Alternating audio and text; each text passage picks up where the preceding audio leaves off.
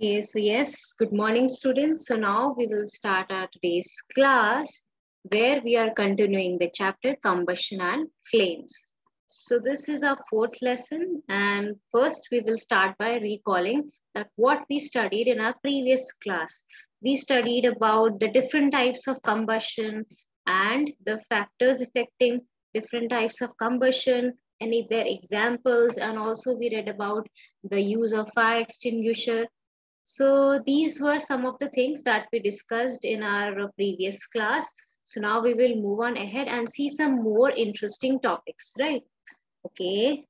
So this was all about the recalling part. So now there are two pictures in front of you and you have to tell me like what you can see in these two pictures. Okay. You can write your answers in the chat box and there, like this way we will have a discussion, right? So in first picture you can see a candle, okay, that is burning, and this candle is having a flame, right? This flame, okay. What about the second picture? What we can see in the second picture, we can see the LPG gas is there, right? This LPG gas is also burning, and here we can see the flames, the blue flames are there. Okay, so in both the pictures, either the candle is burning or the gas is burning, the LPG gas is burning, and we can see the flames.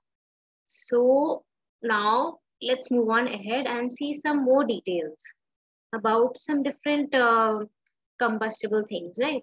So in this, what do you observe in this? Okay, I will give you 5 seconds. Till then, you have to write your answers in the chat box, and then we will discuss what you are able to recognize in these two pictures. Okay. Yes, I can see the right responses. Very good. Okay, so now let's discuss what we are able to see. In the first picture, as we have seen in and also performed an activity in our previous classes, like the burning of the magnesium ribbon, right? So it burns very brightly. You must have seen that, how it burns. But and what about coal? How does it burn? It is not that bright as the magnesium ribbon, but it does burns quickly, right? So what difference do you see in both the flames? In case of magnesium ribbon and in the case of coal. So in case of magnesium ribbon, the ribbon burns with a very high flame, but in case of coal burning, the flames are not there. Even though we can see the heat, we can see the energy flowing. Yes, so these are the different types of flames. So first we will study what a flame is, what it actually is, the proper definition of the flame, right? So we will first move on ahead and we will see what a flame is. As you can see, our topic for today is, our first topic for today is flame. So what is the definition of flame and what are the keywords? You can write the keywords in the chat box till then. And now we will discuss the definition. The hot glowing body of ignited gas that is generated by something on fire is called as flame. So in this candle, this burning hot glowing body, here is the flame. So this is the flame region. Like usually what are the features of the flame? It is hot and glowing, and it is like burning. It has a burning sensation. So this is a flame, a definition for flame. Okay. So now let's see. I have a curiosity question for you. We will move on ahead and see that question. Okay. Okay. So yes. So now my question is, do all substances produce flame? And if yes, which are those substances? And if no, which are those substances? You have to write your answers in the chat box. I will give you 5 seconds and then we will discuss the answers on this question. Okay, I can see the right responses that you all are responding. Okay, so the substances, not all the substances, they produce flame while burning. In case of coal, coal was not producing flame. Sometimes it does produce, but sometimes it does not produces flames. And in case of candle, it produced a flame. In case of the LPG burning, it produces flame. Sometimes some combustible substance, they do not produce flame. And also we discussed one more example, magnesium ribbon. Yes, when it was burning, it was producing a very bright flame. So these are some of the examples of the combustible substances that produce flame. This was all about this question. Now we will move on ahead. Okay. So now let's fill this table. It is again a question for evaluating the first topic that we read, right? Okay. So now there are some materials given and you have to write whether they will produce flame. If yes, you have to tick, and if no, then you have to tick on that. So candle, does it produce flame or not? Yes. Magnesium, it produces flame. Camphor, yes or no?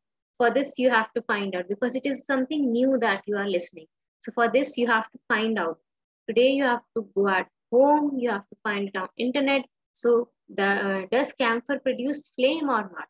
If yes, then you can write in the chat box. If no, then you can write in the chat box, and you also have to give reason.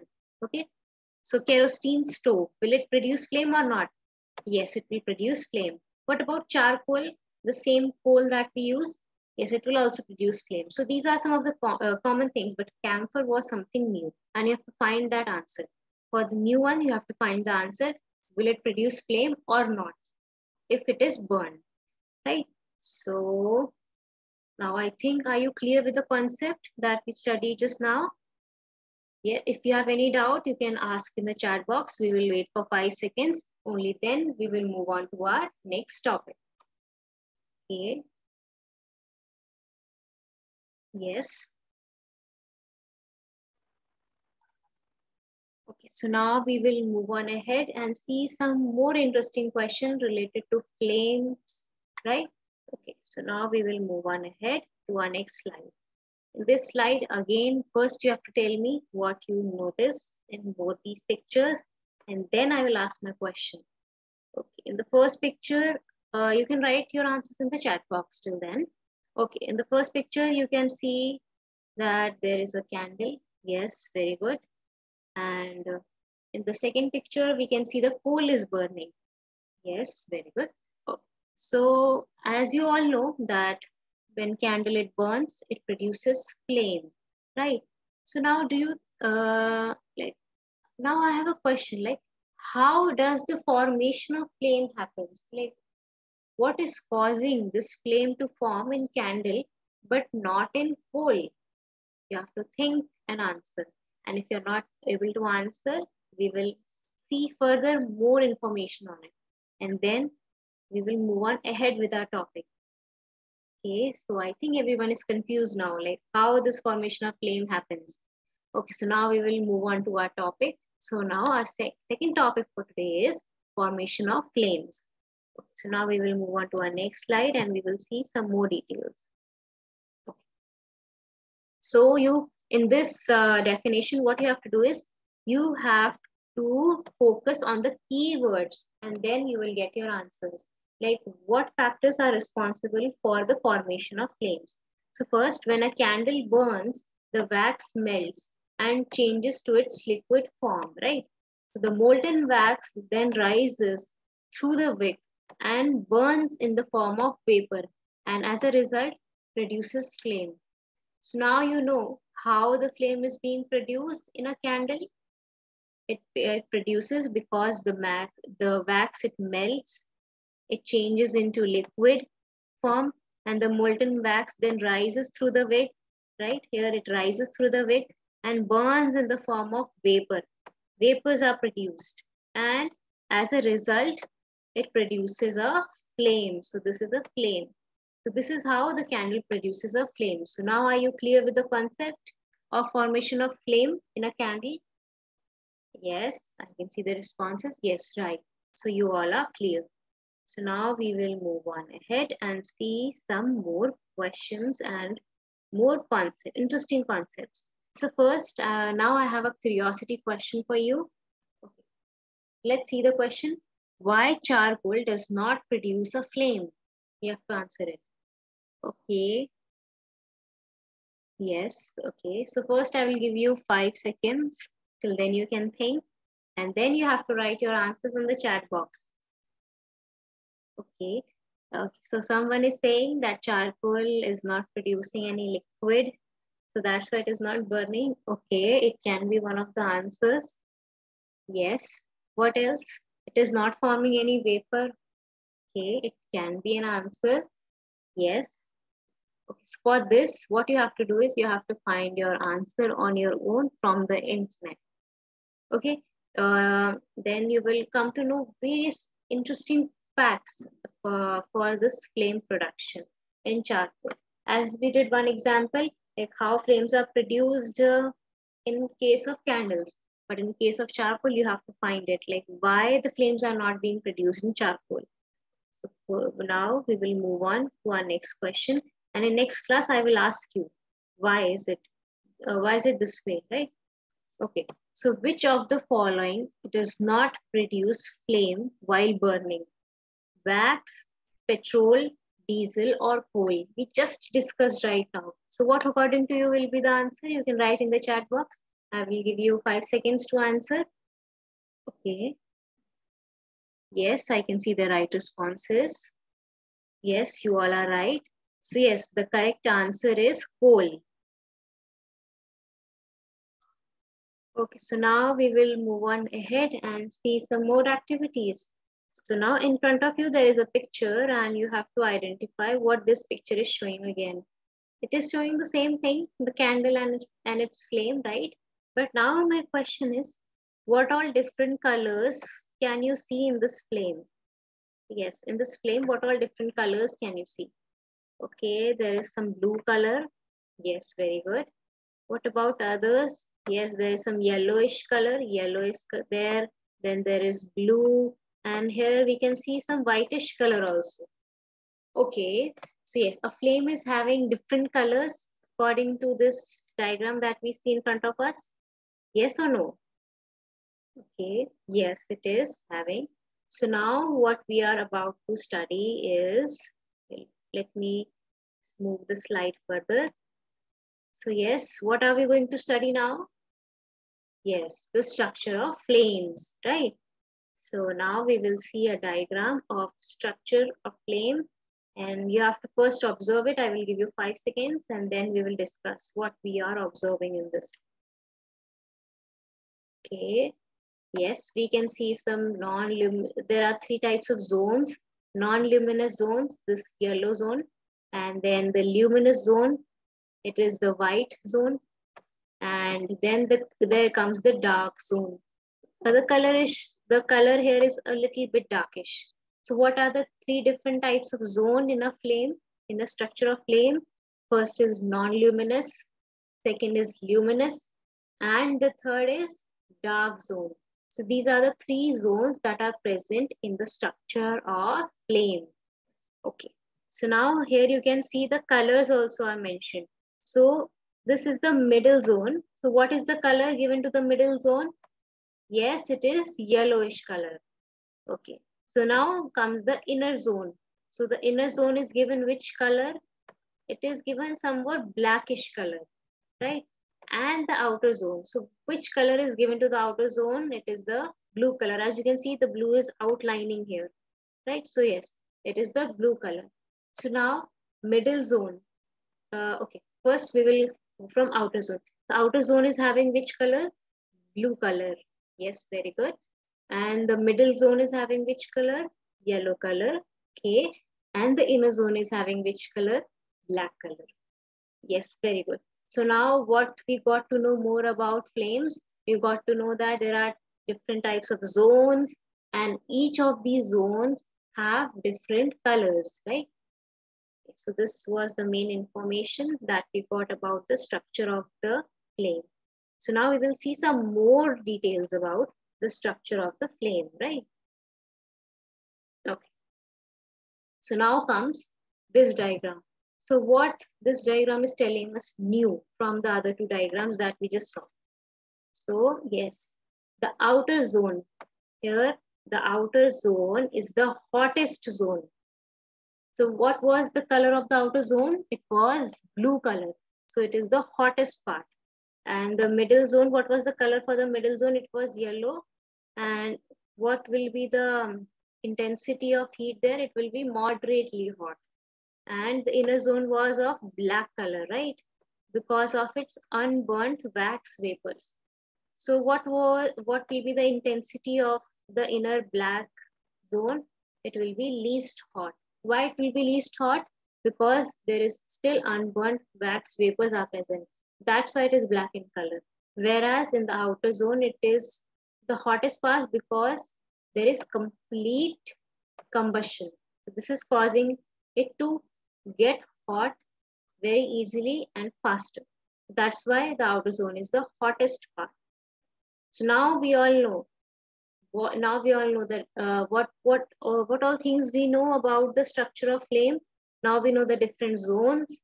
We know the different colors of these zones. And third point we know is which zone is how much hotter, the intensity of hotness of these zones.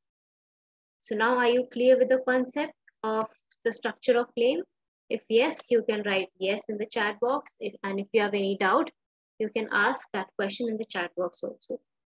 Okay, I will give you 5 seconds and then we will move on ahead and see a curiosity question, because this time Paheli will be asking a question as she is very curious, just as Bujo. We will solve their question. Okay. So yes, I think you all are clear. So now we will move on ahead. So let's see what Paheli's question is. Okay, a goldsmith blows the outermost zone of flame with a metallic blowpipe of melting gold and silver. For melting gold and silver, why do they use the outermost zone of the flame? Okay, so now this is very interesting question. Why? Okay, for this, what you have to do is you have to go to the internet and find out why they are using it.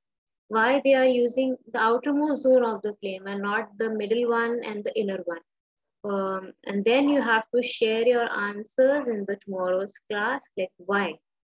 Okay, or if you have your answers right now, you can also write in the chat box. Now coming to the question, what is the color of the outermost zone of the flame? Red color, black color, orange color, or blue color? So now I will be giving you 5 seconds to answer in the chat box. Then we will discuss the right answer. Okay. Yes, I can see the right responses. Yes, very good. So the right answer is blue color, right? Okay, very good. So now let's move ahead. Okay. So yes, now this is a diagram of the flame. Okay, so now we have to write here the zone. Okay.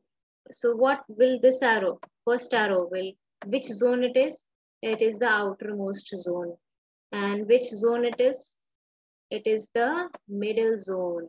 Yes, very good. You can write your answers in the chat box. And what is the third picture showing? Which zone? It will show the innermost zone. Yes, very good. Okay, so what is the intensity of heat in the outer zone? High, right? Yes or no? Yes, right. Okay, and what about the intensity in the middle region? It is moderate, right? Okay. What about the inner zone? It is low. The intensity of heat is low. So yes, you all answered it correctly. So now we will move on ahead. Coming to the recapitulation part, what all things we studied today? We studied about flame, what a flame is, and then we studied how there is the formation of flame happens in a candle by taking an example of a candle, and the structure of flame. So this was all we discussed today. Coming on to the homework part. So there are these 3 questions that you have to solve in your notebook, and then comes the activity. In this activity, what you have to do is you have to take a piece of thin wooden sticks, start burning it, and observe whether the wooden sticks produces a flame or not. If yes, why? And if no, why not? So you have to, after performing this activity, you have to write your answers in your notebooks, and also before performing this activity, please perform this activity under the adult supervision as fire is involved. So there should be no carelessness while performing this activity, right? Okay. Okay, so now if you have any doubt, you can write in the chat box. I will give you 5 seconds to write your doubts. If no, then we will end our class here today. Okay, so I think no one is having any doubt. So yes, so thank you students, and we will meet in our next class with some new topics related to this chapter. Only some topics are left. So we will cover that in our next class. Okay, thank you.